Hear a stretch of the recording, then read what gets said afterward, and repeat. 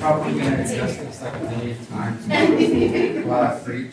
I am feeling kind of weird. Don't worry, you The look bow here. tie. Did you say peace?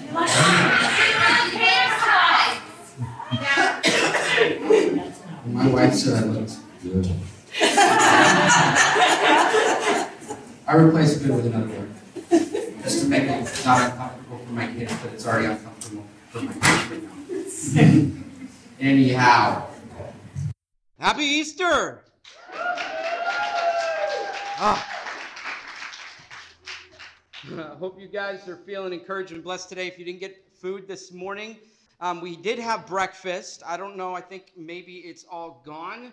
But I know that some of you guys have things going on after, so I'm going to get right to the word.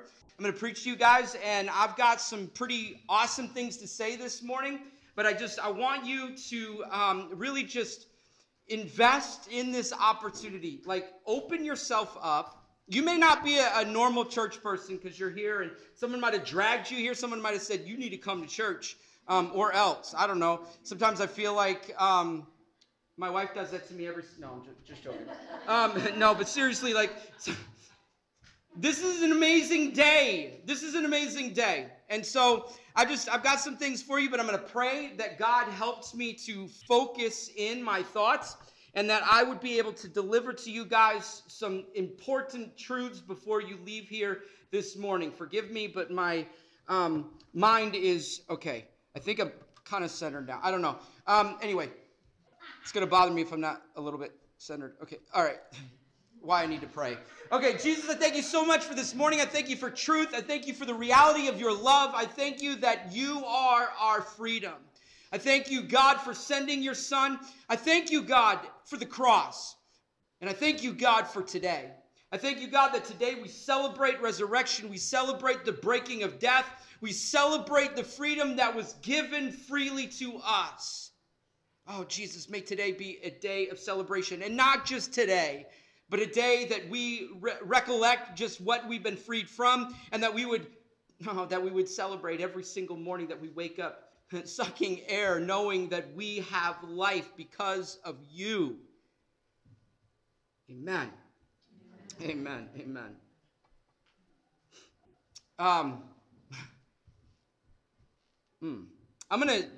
There's this spoken word, and her name is Hannah Martin. She wrote this, okay? And I don't see her. Is my wife in here somewhere? No, she ran away. Okay, she's downstairs. No, it's okay. It's okay. So I did not put the words on the screen, so I want you guys to just listen intently. I want you to focus in on this. This is a beautiful, just real open narrative of what happened on just all throughout Scripture, the story of our lives from Adam until the point of resurrection. So there's three places in this spoken word. It's the fall, Jesus' life and death, and then victory. So follow along with me, okay? Follow along with me. The fall of humanity is when the fog began, our desire to be God Almighty instead of human. Degenerates and disobedience, we chose a living death. We try to fight against it from our first cry to our last breath. The suffocating fog is the result of our sin. It holds and keeps us captive, unable to breathe in, powerless to escape it. We stay in our darkened cells with chains of addiction and loneliness. This is our living hell. Our pain becomes our normal. Our sin becomes our friend. As we sit in our distorted comfort, believing there will not be an end. Our souls cried out for a rescue, begging for someone to come. Is there no one who can save us from the prisons of the evil one? The heartbeats of heaven descended on earth. He breathed the same air. He walked the same dirt. He was God in the flesh, living among us, the creator in the creation, sent to redeem us, living his title. He stepped down from his throne. He wrapped on our flesh, made this planet his home. He brought sight to the blind and brought steps to the lame, healing the lives of the very souls that he'd made. The love that he had far outweighed the pain of the cross. He knew what lay before him. He counted the cost. All the flesh that was torn, all the blood that was shed, he decided it was worth it so that you could live instead. We can't imagine his suffering. We cannot measure his pain as he hung there, his body bearing the weight of our shame. The Prince of Heaven surrendering to death's snare. The armies of heaven awaited orders for the Father to send them there. But God slowly turned his head, took his eyes of his Son. The Son cried out to his Father, "It is finished, it is done." His body still and lifeless. No pulse, no breath. The creator of the heavens and earth hung silenced by death. Please don't miss the next point. Every word of it is true. As he passed from life to death, all he thought was about you. The darkness was rejoicing, declaring they had won. Evil was victorious, for in hell's arms laid heaven's Son. But as the dawn began to break on the 3 days of hell victory, Christ opened his eyes and took a breath. His heart began to beat. A thunderous quake of glory shattering death's stronghold. He stood and shook death off like nothing as the giant stone was rolled. The evil of hell has no match for him. He conquered death and the grave. The darkness left defenseless, leaving no man Satan's slave. Our God cannot be conquered. He has no match. He has no equal. Did Satan really think he could separate God from his people? The curse that was upon us has been lifted in Jesus' name. For now, we are no longer slaves. Our ransom has been paid. Sinners rejoice. Your fate has changed, for you have been set free. Your chains of sin fell off of you when he opened his eyes and breathed. Don't tell me he's not enough for you. He took on hell and won. The resurrection is promise in your life that we can overcome. The fog has been lifted. The darkness has been exposed. The suffocating hold was broken when the Son of God rose. There's no situation, no circumstance that he cannot redeem. Give him all, even the deadest parts. New life in them. He will breathe. He will breathe. In John chapter 20, verses 1 through 18, we see the narrative of the resurrection day. We see folks broken and devastated. We see Mary and the disciples completely wrecked by this reality, completely destroyed by what had happened, completely destroyed that the man that they had followed, the man who said he was the Son of God, the man who spoke with hope and confidence, the man who actually declared the fact that he was going to die, they still wondered if the same words after saying he was going to die, that he said he was going to resurrect, they wondered if those words were true. And starting with verse 1 of John chapter 20, early on the first day of the week, while it was still dark, Mary Magdalene went to the tomb and saw that the stone had been rolled or removed from the entrance. So she came running to Simon Peter and the other disciple, obviously John, the one that Jesus loved. I mean, he's the writer of the book. And said, "They have taken the Lord out of the tomb, and we don't know where they have put him." So Peter and the other disciple started for the tomb. Both were running, but the other disciple outran Simon Peter, obviously John, came along behind him and went straight into the tomb. He saw the strips of linen lying there, as well as the cloth that had been wrapped around Jesus' head. The cloth was still lying in its place, separate from the linen. Finally, the other disciple who had reached the tomb first, also went inside, and he saw and believed.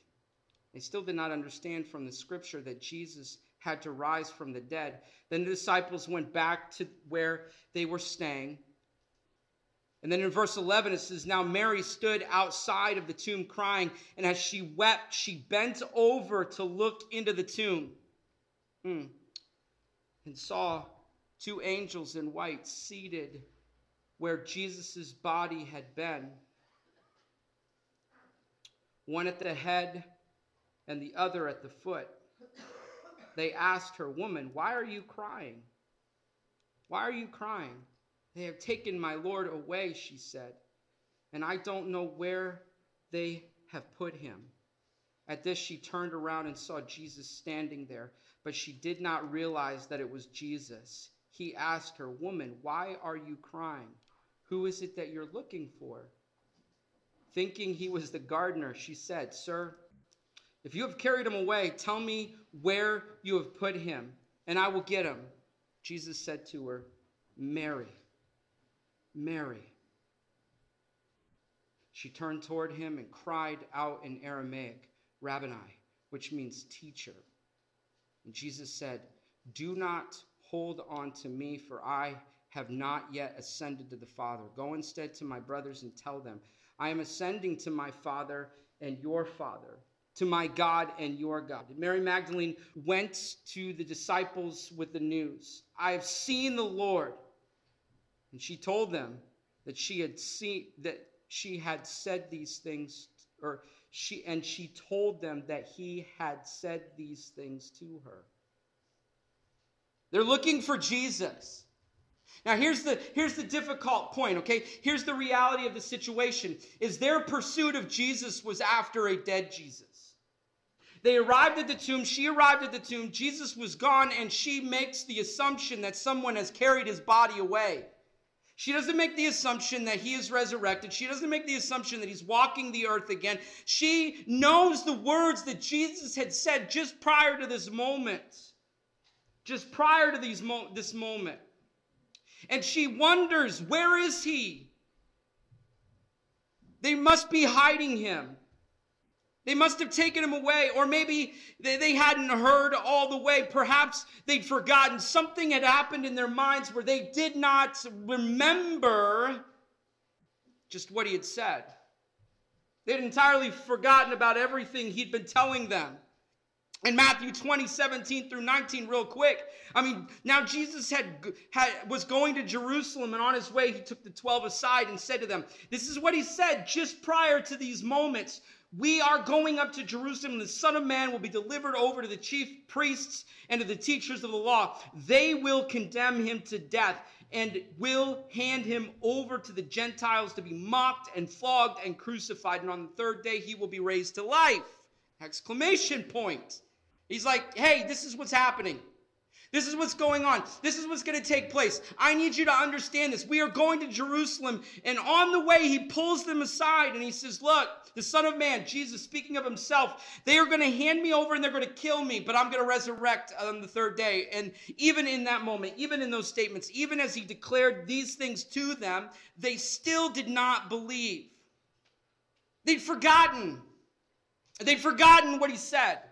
They'd forgotten his message. They had forgotten all the details pointing up to this moment. They had forgotten that in his message, in explaining the prophecy of the Old Testament, in expressing the truth in every detail of what he was about to experience, they had forgotten. They had forgotten. And so I ask you this morning, have you forgotten? Have you forgotten? Can you say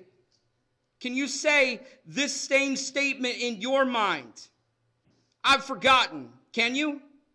Do you feel like you've forgotten? Do you look at the story of Jesus? Do you look at what he's done? Do you look at your own story and say, okay, I know that preacher speaks and the veins are popping out of his neck and his head, and he's just trying to tell me just how powerful and incredible this moment is, but I've forgotten. Have you forgotten about what happened when you opened that beautiful narrative that he has preserved and he has kept safe, and you started reading the promises? What words of the Savior have you forgotten? What promises have you not believed? What commands are you leaving unobeyed? What truths have you relaxed for a more convenient alternative? What have you forgotten? Oh man, I understand. I would have been fearful too. I mean, he told them what was going to happen, and they walked into this situation, and they're like, whoa, he is the Son of God. I mean, he could command angels, like I was talking about last week. I mean, at the Garden of Gethsemane, he could have been like, nope, not going to happen, and just at a moment, he could have said something, and all the angels of heaven could have come down and just wiped everything out. I mean, he was on the cross, and they were saying, hey, if you're the Son of God, come down. Come down. Like, seriously, you are God's son. I dare you. Just come off that cross. Come off that cross. And he didn't. He remained silent. He remained quiet. He remained on that cross because he knew that for our freedom, it was going to require death. So the men finally came to the tomb themselves, and they were heartbroken over the death of Jesus, as the women were.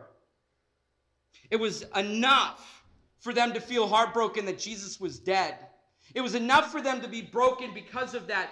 But imagine that their dead Savior, their dead rabbi, their dead love, and the person that they had followed, the person whose teachings they believed, the person that they had watched miracles happen, the person that they were so connected with. Not only was he dead, but now his body was gone.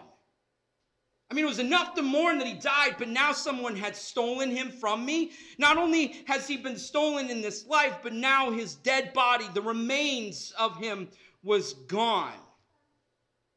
Some might say that Mary was hopeful, and that's why she stayed there and waited, but maybe not. She knew he was gone. All they knew is that he was gone. In John 20:11, it says, now Mary stood outside of the tomb crying. As she wept, she bent over to look into the tomb. And Jesus said to her, woman, why are you crying? And she said to him, they've taken my Lord away. Now, I want you to think about this for a minute. She uses the phrase, my Lord. This is an intimate expression. He's mine. He is my Lord. He is my rabbi. He is the one who taught me. He is the one who freed me. Keep in mind that Mary Magdalene was the one who was freed from 7 demons. Her freedom was real. She's a woman who'd been tormented and tortured by evil, and he came and just like that set her free. And so this was something personal. Not the Lord or the disciples' Lord or Israel's Lord, but my Lord. She was close enough to Jesus to tell the angel that he was hers. This is familial closeness. And then in John 20:16, she said this, Jesus said to her, Mary. And immediately when she heard his voice speak, immediately when she heard Jesus say Mary, at that moment the epiphany had to be strong. It had to be a bright, brilliant moment in her soul where it was just like, whoa, it's Jesus. It's him. I mean, she had been having a conversation with him, but the immediate moment that he said her name, she was alive. She was free. And she turned toward him and cried out in Aramaic, Rabboni, the teacher. She heard her name. All she had to do was hear her name. All she had to do was hear her name. And so one of the things that the disciples and Mary were doing is they were going back and forth. And so this morning I want to leave you with this statement. I want to leave you with this truth. Look again. This is what I want you to know. This is a statement I want to deliver to you guys this morning. This is the truth that I want you to grab a hold of. They went back and forth. Though the situations were grim, the circumstances were difficult, things were overwhelming, they were broken, they were afraid, but some of them went to the tomb to look again. To look again. And there were some supernatural moments that happened after. There was this incredible moment that life was proven. Thomas, I mean, like some of us, we give Thomas a bad rap. We're like, that's kind of messed up that he said, I won't believe until I put my hands into his wounds. Well, seriously, like who in this room would not say that? Like, I'm not going to believe it's Jesus until I see Jesus and I, like, for real, He was bold enough and brave enough to say, I need to know for certain. I need to know for sure. I need to be doubtless in my belief. I need to be doubtless in my belief. We've got to look again.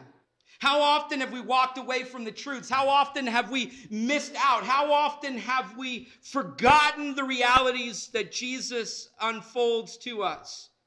I mean, he appears to them miraculously in a room. He goes to them on the side of, like there's moments after Jesus' resurrection where he is wandering, or he's walking with them on the road to Emmaus. He's standing on the shore and he's shouting out to them. There are all these moments where these disciples come to an awakening moment to realize that he's alive, but it requires them to have their eyes opened again because some of them don't even recognize that it's Jesus.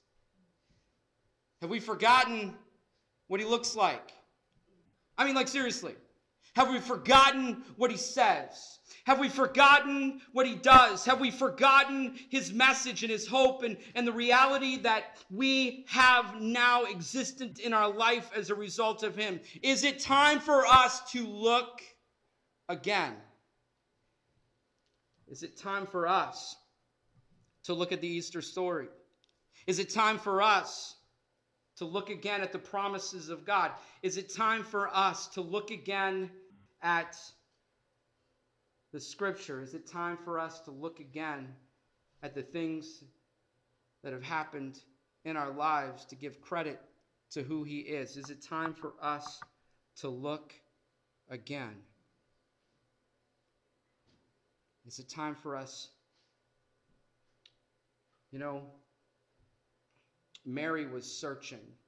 In Jeremiah 29:13, it says, you will seek me you will seek me and find me when you seek me with all of my heart. Though he was dead, she continued to seek after him. Though he was gone, in all reality revealed to her that from what she could see, he was gone. My question is, why do we all need to look again at the empty tomb?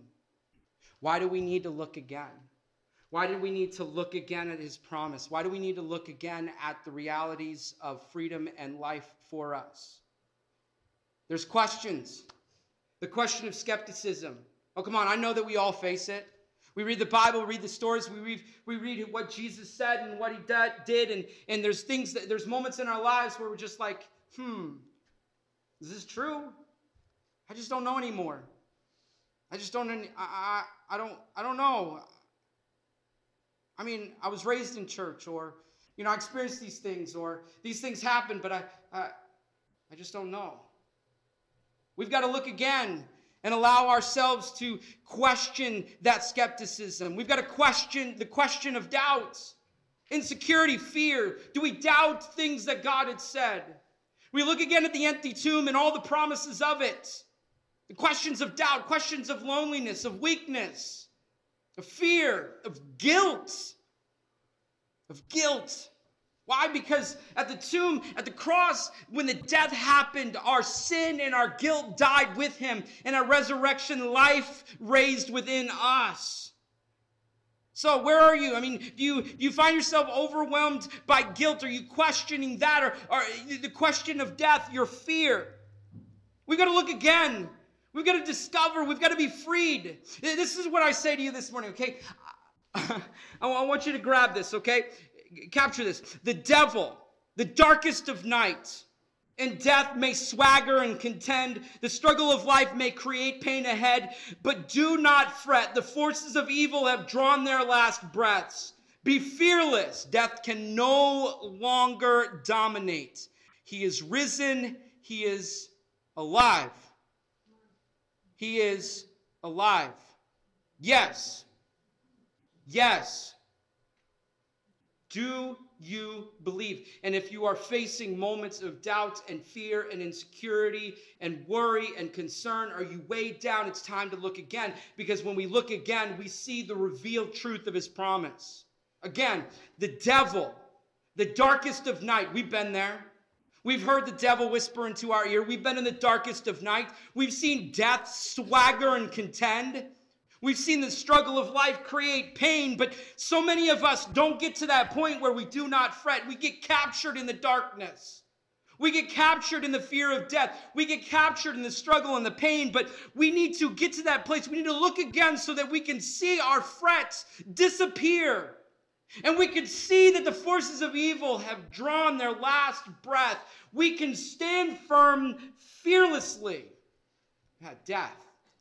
Man, it doesn't have dominance over you. It doesn't have control over you. It can't take hold of you. Even taking our last breath here on this planet is a promise of heaven, is a promise of glory. The very man, the thief that was crucified next to him, Jesus, the last breaths that he had to breathe. Do you realize just how suffocating and difficult, if we understood the reality of Roman Catholic capital punishment, we would not even begin to, we would say, wow, the last statements of Jesus were so critical and so important because they cost him so much in the area of pain.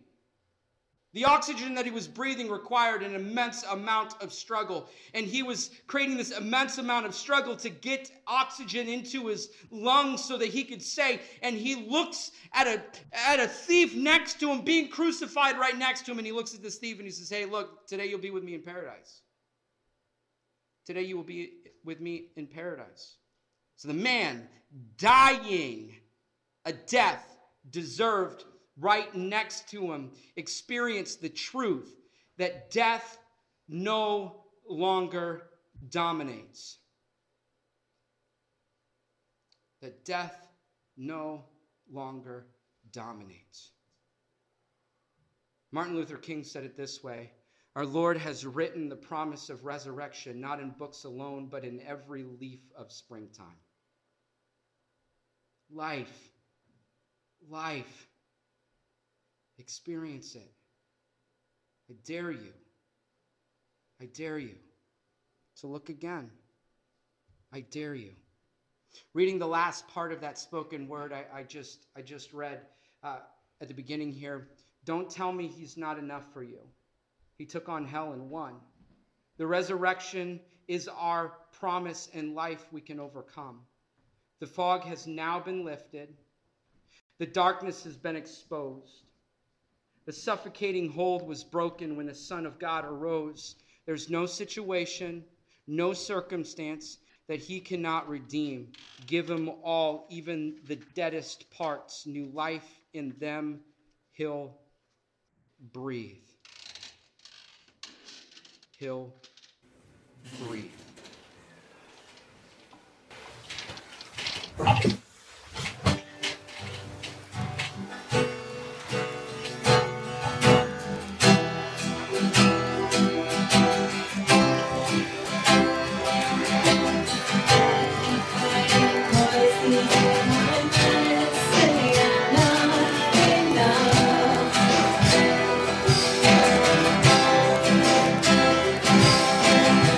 Every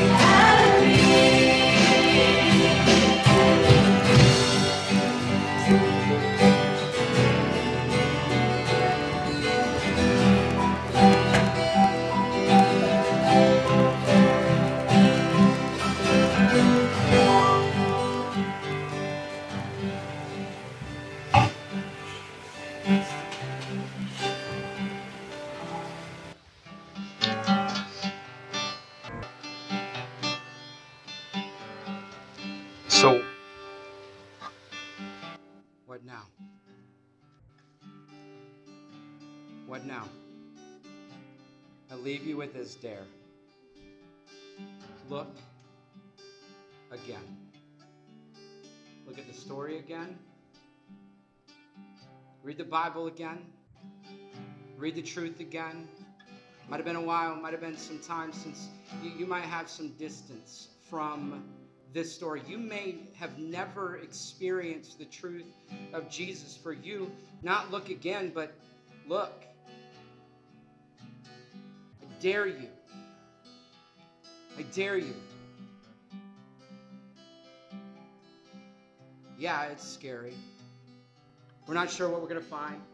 We're not sure what's going to be revealed about us. We're not sure the reality that we're going to come to and all the awful things we're going to feel and experience at first. Like, man, I've grown so far.